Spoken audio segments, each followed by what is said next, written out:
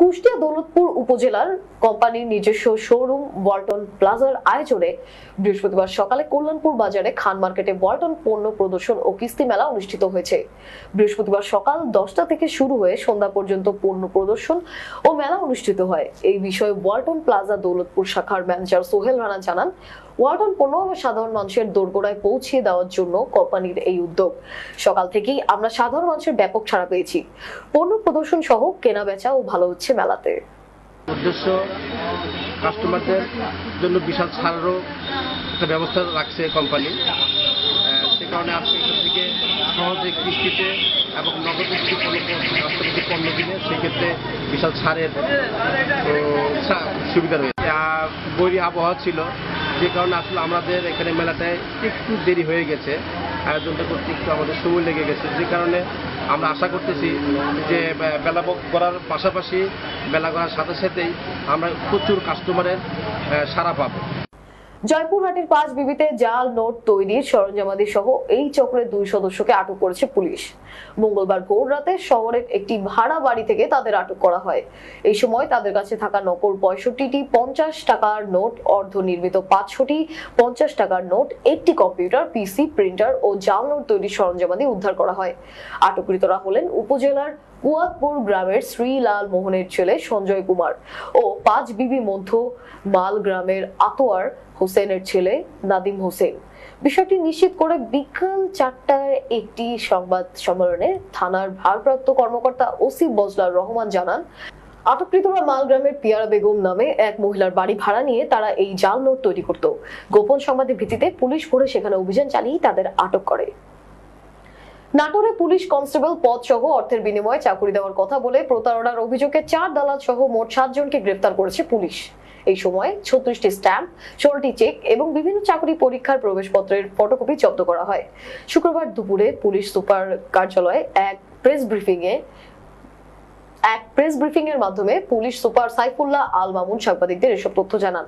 Press briefing এ police super জানান, গত 22 June Natore জেলায় পুলিশ কনস্টেবল পদে শারীরিক এবং লিখিত পরীক্ষায় বায়োমেট্রিক পদ্ধতিতে গ্রহণ করা হয় অনেক কিছুই।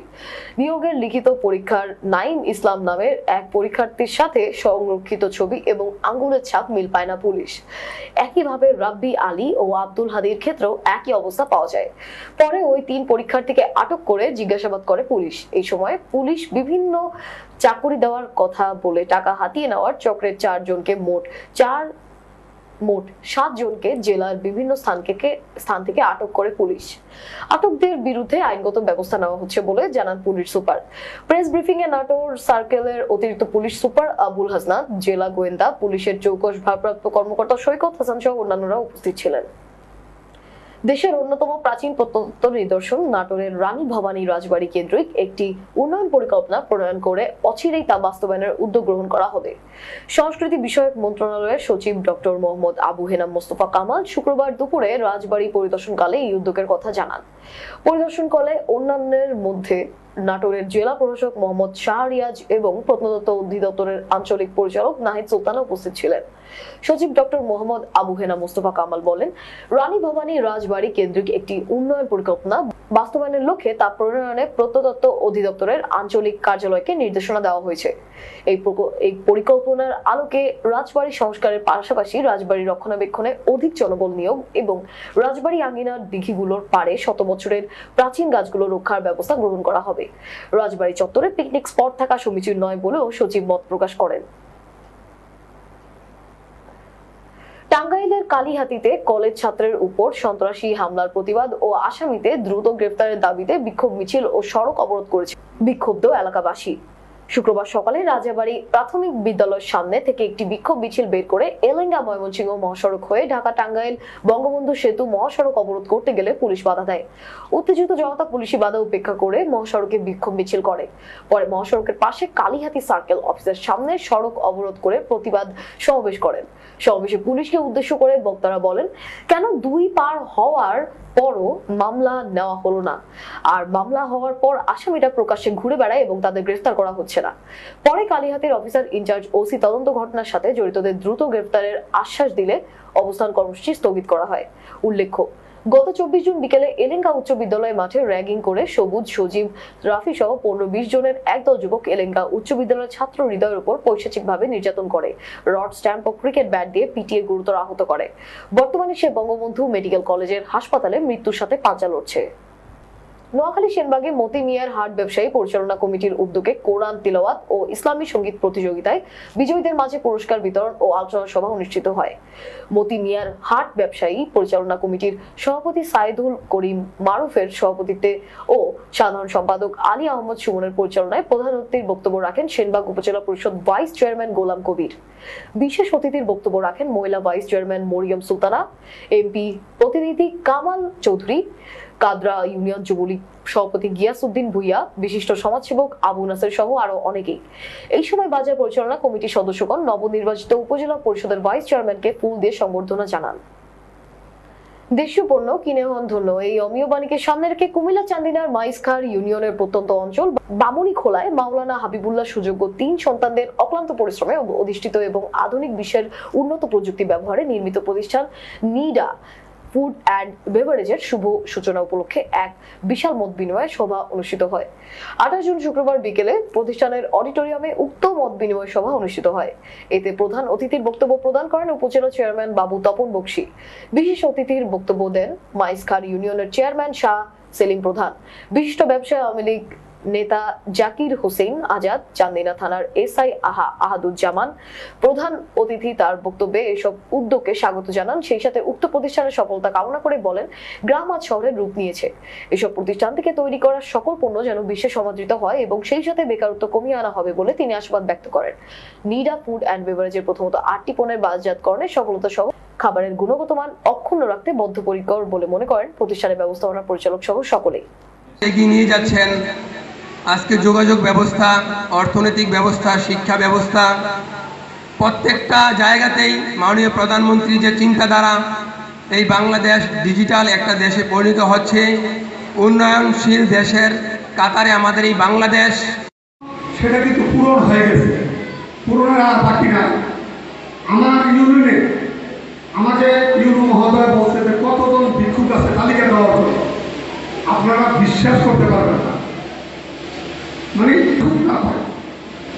আমাদের দেশ কত আগাইছে সেটা আমরা 20, 21, 19 চলতেছে, 19, 20, 21 3 বছরে জন্য বেকারত্ব দূর করার জন্য আপনারা এভাবে কাজ করে যাবেন, এটা কিন্তু আমি বিশ্বাস করতে পারি না। যদি আর বিশ্বাস করতে পারি আমাদের মাননীয় প্রধানমন্ত্রীর উন্নয়ন, বাংলাদেশের উন্নয়ন, এই ইন্ডাস্ট্রিতে যে নিডা ফুড অ্যান্ড বেভারেজের যে পণ্যটা এখানে উৎপাদন হবে এবং এটা গুণগত মান সম্পূর্ণ এবং এটা এর সম্পূর্ণ মেশিনারিজ তাইওয়ান এবং চায়না থেকে অ্যাকোফ্রেশ ইঞ্জিনিয়ারিং এবং গোল সাকসেস এভিয়েশন লিমিটেড যৌথভাবে ইম্পোর্ট করে এখানে মেশিনারিজগুলো সাপ্লাই দেবে। আমরা আশাবাদী নিয়ে আমরা এখন আগে বাড়তেছি। আমাদের ইচ্ছা বা আমাদের লক্ষ্য এমনটাই যে আমাদের যে গ্রামটা আছে যেন গ্রামে যেন উন্নয়ন আসে। আজকে আমাদের এই কোম্পানিতে কিছু লোক কর্মসংস্থান পাবে, পাশাপাশি এলাকার লোক সহ আমার দেশের যে মানুষ আছে তাদেরকে আমি গুণসম্মত এবং ওয়ার্ল্ড হেলথ যে আমরা মনে করি ইনশাআল্লাহ আমরা 100% সফল হব। কেন আমাদের যে মূল উদ্দেশ্য, সেই উদ্দেশ্যতে কোনো ধরনের দুর্নীতি থেকে দূরে এবং আমাদের কোয়ালিটি সম্পন্ন 100% কোয়ালিটি সম্পন্ন জিনিস, এখানে আমরা কোনো ধরনের কম্প্রোমাইজ করব না, এটাই আমাদের আশা। যেহেতু আমাদের নিয়ত, আমাদের আশা এমন, সেখানে ফেল হওয়ার কোনো কারণ আমি দেখতেছি না। ইনশাআল্লাহ আমি আশাবাদী যে 100% সফল হবো ইনশাআল্লাহ। ইয়া আল্লাহ, তোমার হাবিবের যে সমস্ত সুন্নাত আমাদের মনে করো মাওলা। ইয়া আল্লাহ, হানাহানি না করা, আমাদের নবীর আদর্শ বিশৃঙ্খলা সমাজের মধ্যে। আন্তর্জাতিক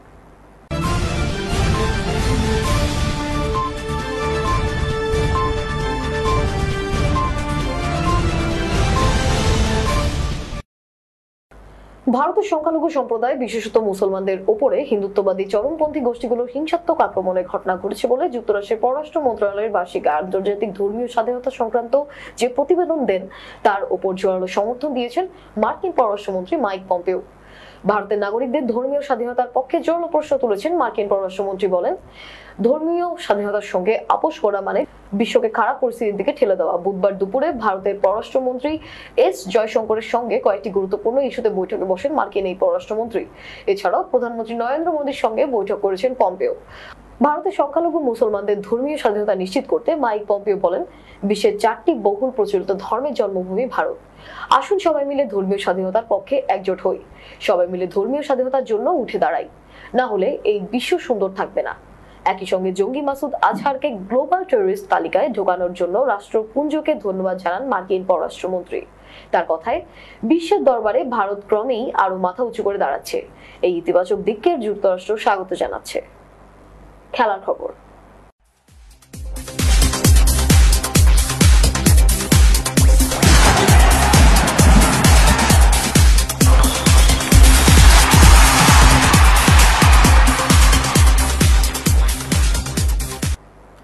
অবশেষে ফুটবল প্রেমীদের মনের বাসনা পূরণ হতে যাচ্ছে। যে ম্যাচটির জন্য নাওয়া খাওয়া ছেড়ে দেন ফুটবল ভক্তরা, সেই ম্যাচটিরই মঞ্চ প্রস্তুত কোপা আমেরিকায়। সেমিফাইনালে মুখোমুখি হতে যাচ্ছে ফুটবল বিশ্বের দুই চির প্রতিদ্বন্দ্বী দল ব্রাজিল এবং আর্জেন্টিনা। আর এই একটি দৌড় দেখতে দিনের পর দিন অপেক্ষায় দিন কাটে ফুটবল প্রেমীদের। বিশেষ করে বাংলাদেশ ফুটবল ভক্তদের কাছে দল মানেই তো ব্রাজিল আর আর্জেন্টিনা। এবার এই দুই দল মুখোমুখি হবে সেমিফাইনালের মতো গুরুত্বপূর্ণ ম্যাচে। মুখোমুখি দাঁড়িয়ে যাবেন দুই দলের ভক্ত সমর্থকরাও। ব্রাজিল আগের দিনই কোয়ার্টার ফাইনালে বাধা পেরিয়েছে। বৃহস্পতিবার রাতে প্যারাগুয়ের সঙ্গে গোল-শূন্য ড্র করার পর ট্রাই ব্রেকারে জিতে কোপা আমেরিকার সেমিফাইনালে উঠেছে সেলেসাওরা। জানাই ছিল আর্জেন্টিনা তাদের কোয়ার্টার ফাইনালে ভেনেজুয়েলাকে হারাতে পারলে দেখা হবে চিরপ্রতিদ্বন্দ্বী ব্রাজিলের সঙ্গে। সেটাই হলো। বাংলাদেশ সময় শুক্রবার দিবাগত রাতে ভেনেজুয়েলাকে 2-0 গোলে হারিয়ে সেমির টিকিট নিশ্চিত করেছে লিওনেল মেসির দল। এই ছিল এখনকার আয়োজন। যাবার আগে মেসি ইন্টারন্যাশনাল সংবাদ শিরোনামগুলো জানিয়ে দিচ্ছি আপনাদের আরো একবার। ছাত্রদের সংকট নিরসনে বৈঠকে বসছে বিএনপি। 50 থেকে 14তম স্প্যান বসছে আজ। নির্বাচকতা আলোচনায় ফেসবুক গ্রুপ বন্ড 007। সিআইডিতে হল ডেটা সাংবাদিকতার প্রথম প্রশিক্ষণ। ভারতের নাগরিকদের ধর্মীয় স্বাধীনতার পক্ষে জোরালো প্রশ্ন মার্কিন পররাষ্ট্রমন্ত্রী।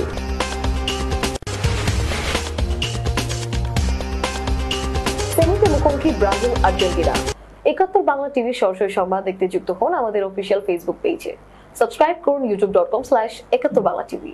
সর্বশেষ সংবাদ দেখতে ভিজিট করুন 71bangla.tv। 71 বাংলা টিভির সাথে থাকার জন্য দুর্বার। তুমি যাত্রী নতুন দুনিয়ার, তুমি রাত দিন যত পিছুটান ছেড়ে ছোটাও তোমার ইঞ্জিন। জানি তোমার জার্নি ফিউচারে আর ডেস্টিনেশন সীমাহীন।